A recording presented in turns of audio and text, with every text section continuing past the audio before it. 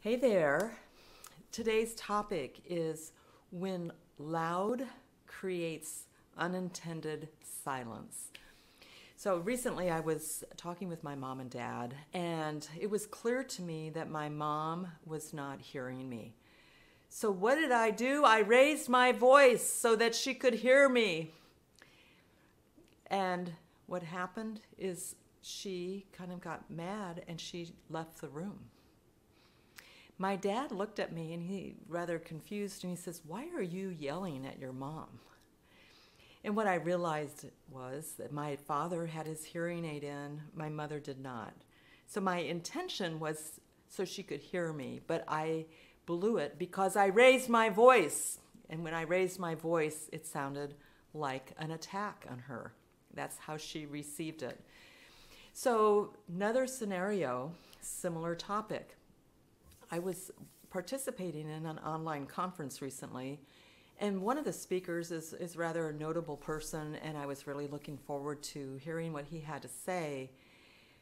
So it was virtual. But he talked up here like we couldn't hear him if he just talked normal.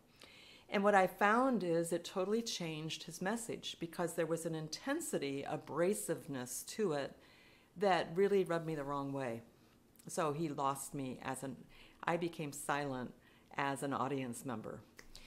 And another scene, another example that perhaps you've been involved in and done inadvertently or have witnessed others is when there's a language barrier. And you think that if you raise your voice, they'll be able to hear you, but the fact is it's a language barrier. It's not about volume typically.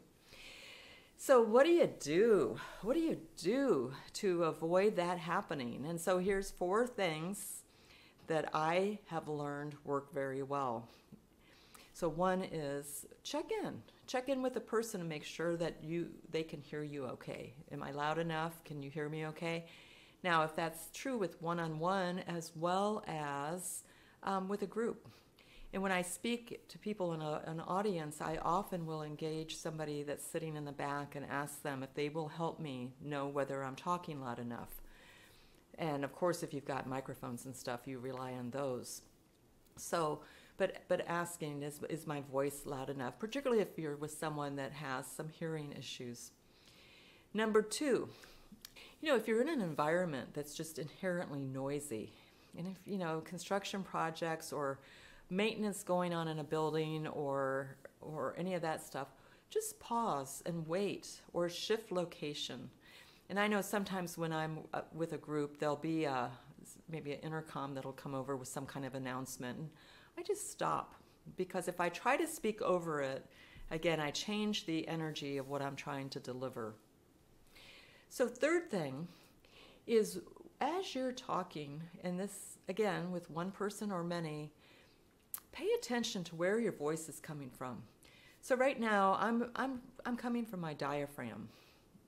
But if I raise my voice feels like it's up here in my throat.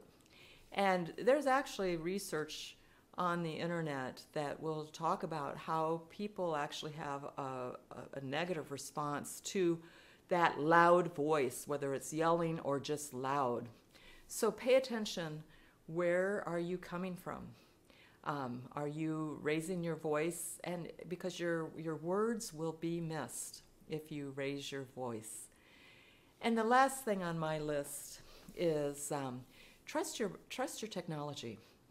Trust and use your technology. And if you have troubles hearing, think about getting some help with your hearing. But if you're around people that that are hard of hearing, maybe you can adjust and make sure that when you talk, because I can talk louder without yelling, it's a distinct difference there. So my mom, bless her heart, I feel so bad. I apologize to her, and I feel really awful, but she gave me the gift of this message to you. So pay attention. Remember, talking loud from up here really changes the message, and people will lose the meaning of your words, but they'll hear you yelling at them.